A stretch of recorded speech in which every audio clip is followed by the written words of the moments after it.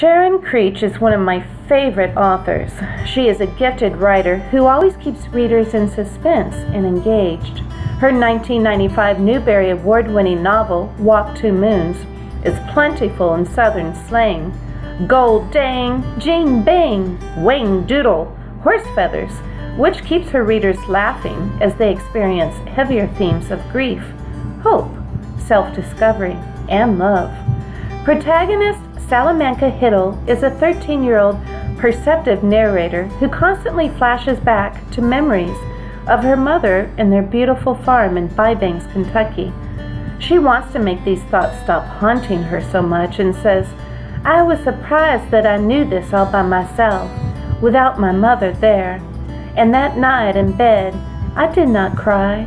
I said to myself, Salamanca Tree Hiddle, you can be happy without her." It seemed like a mean thought, and I was sorry for it, but it felt true.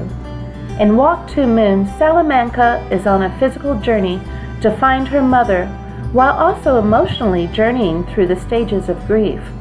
A friendship with Phoebe Winterbottom, who also seemingly loses a mother, serves as a mirror to Salamanca's experiences, thus helping Salamanca gain insight into herself. There are some heartbreaking moments in the story. Bring tissues, but there's also a lot of hope. The setting of WalkTwoMoons changes through Salamanca's journey to find her mother. It begins at Bybanks, moves through 7 American states in the homes of several families, then comes back to Bybanks. Because her mother loved nature and was part Seneca, Sal describes most settings through nature and Native American history.